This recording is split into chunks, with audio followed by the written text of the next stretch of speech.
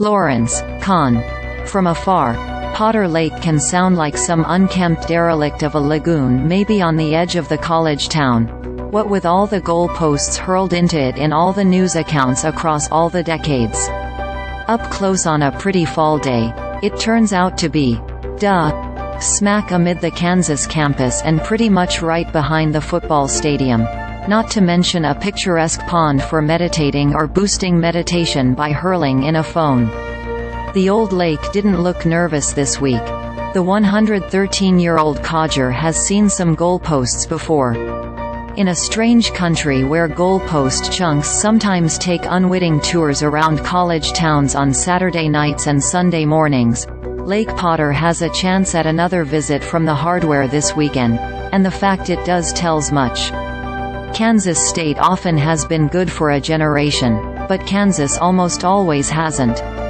Now, through the wonders of a mighty 3-year building project at Kansas, number 25 Kansas, 7-3, versus number 21 Kansas State, 7-3, rates among the delicacies of the Saturday ahead, even with Kansas perhaps hamstrung to a third-string quarterback.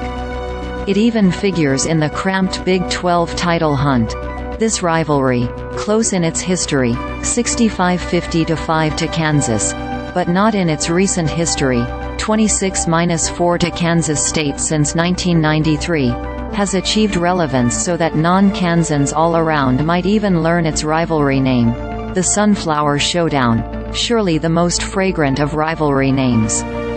It also has dredged up an old moral question. At what point in the happy trajectory of a budding program should college students stop upholding the tradition, more than a century old by now, of attacking goalposts? Of all the schools with all the goalposts and all the potential giddiness and all the safety concerns, Kansas is perhaps the ripest for such gleeful vandalism. In the early to mid-1990s, when coach Glen Mason's Jayhawks won 2 Aloha Bowls, those became the first bowl wins since that 1961 Bluebonnet. In 1999, during a 5-7 season, when Kansas beat loathed Missouri, 21-0, 2 weeks after a 50-9 loss to Kansas State, Coach Terry Allen said, "I'm just glad to see something go into Potter Lake." In the 11 seasons between 2010 and 2020, Kansas went 21-108. With only half the 18 home wins against Power 5 opposition. That gives each win that milestone feel, so that according to news accounts, the goalposts traveled to the lake after the 31-19 win over West Virginia in 2013, the 34-14 win over Iowa State in 2014 and the 24-21 overtime upset of Texas in 2016.